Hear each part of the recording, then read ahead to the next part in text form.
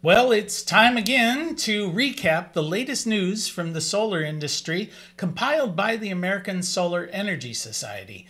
I'm Jay Warmke with SolarPVTraining.com, and this is the news from the solar industry for the week of April 28th. Well, the Biden administration just announced release of about $7 billion, which is part of the EPA's Solar for All program. Now, this money is part of a bigger fund of $27 billion that was allocated as part of the IRA, the Inflation Reduction Act, which allocated this money for greenhouse gas reduction. Now, the money is focused on supplying solar energy to low-income and disadvantaged homes. Now, they're hoping that this will result in about 900,000 homes receiving solar energy over the coming years, and the Biden administration anticipates it will create about 200,000 residential solar jobs over the next couple of years. A coalition of solar panel manufacturers has filed an anti-dumping petition with the U.S. International Trade Commission as well as with the U.S. Department of Commerce. They cite illegal trade practices where panels imported from Cambodia, Malaysia, Vietnam, and Thailand are being dumped into this market. Now, about a year ago, the U.S. Commerce Department ruled that Chinese manufacturers were circumventing tariff requirements by channeling these panels through those nations. But the Biden administration put a 2-year moratorium on the enforcement of these tariffs in order to build up the U.S. manufacturing capacity. Because currently about 84% of all of the solar panels imported into the U.S. come from those 4 Southeast Asian nations.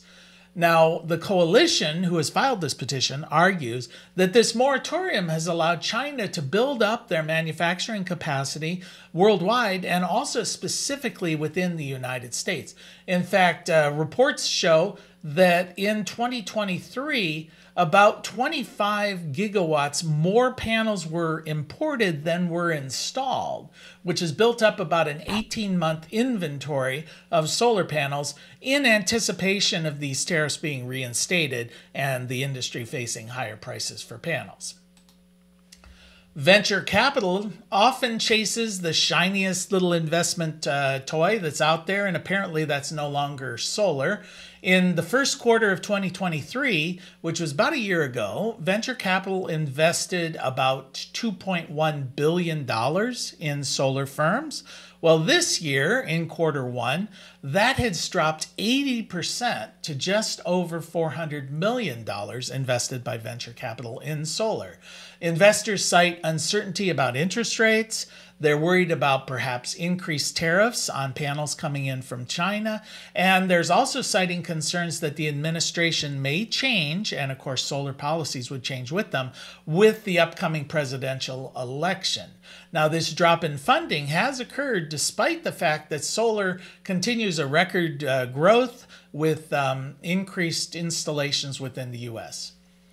Batteries are becoming an increasingly important part of our transportation system with the adoption of electric vehicles, but they're also being installed on the grid as an energy source. Now, a report from the International Energy Administration reported that battery deployment on the grids more than doubled in 2023, and EV batteries grew about 40%. Worldwide in distribution, with about 14 million EVs sold worldwide. The cost of lithium-ion batteries continues to fall. In 2010, it cost about $1,400 per kilowatt hour. Well, that's fallen 90%, so that in 2023, the price is about $140 per kilowatt hour. Prices are expected to fall even further, falling about 40% by the year 2030.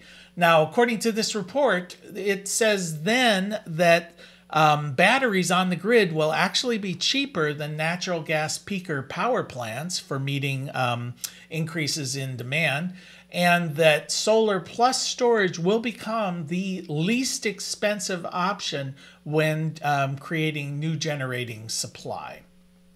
And solar passed coal for the first time within the great state of Texas.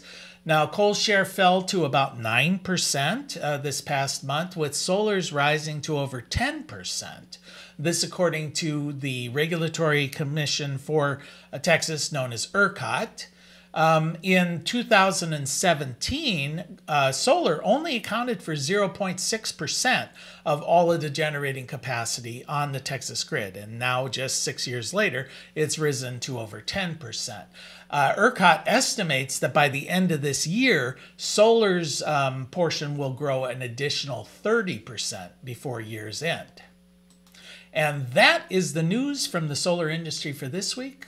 We'll see you next week.